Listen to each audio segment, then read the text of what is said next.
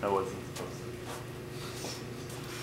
be. Anyways, how many grams are in 0.0626 moles of sodium bicarbonate, the main ingredient in Alka-Seltzer tablets? So it gives us the number of moles as 0.0626.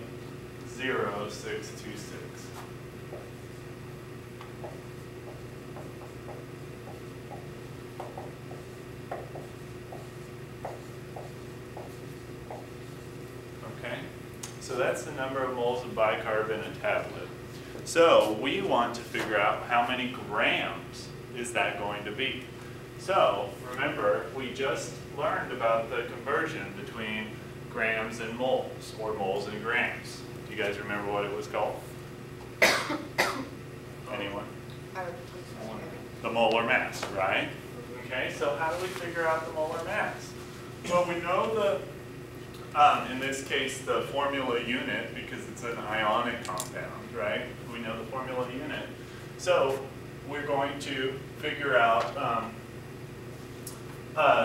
the molar mass using that formula unit. So the molar mass of sodium bicarb is going to be, well, we look up, we have one sodium, right? So 22.99.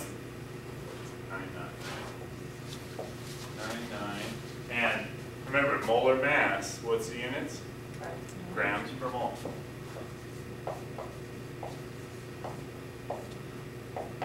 Plus 1 hydrogen.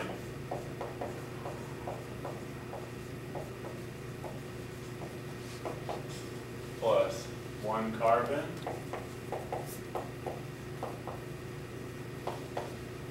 Plus 3 oxygens in there.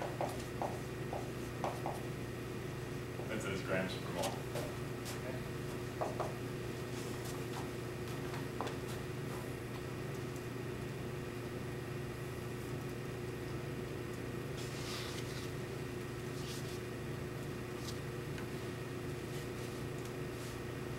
So, to 2 digits after the decimal, 84.01 grams per mole. So that's the molar mass of sodium bicarbonate. Okay. So we should be able to use that to convert this to grams. Does everybody agree with me there? Yeah? Okay, good. So how do I do that? Remember, that's a ratio. So we're trying to get rid of moles, and we're trying to get grams, so we just multiply the two by each other. So just to formally show the ratio, like we like to do in Gen Chem, right? We want to put the moles on the bottom and the grams on the top, like that. So when we do that, of course, that cancels out moles like that.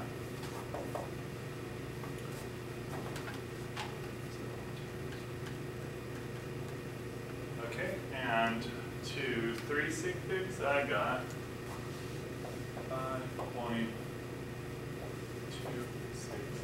grams of sodium bicarbonate in an Alka-Seltzer tablet. Okay, any questions on that? Seems like a huge Alka-Seltzer.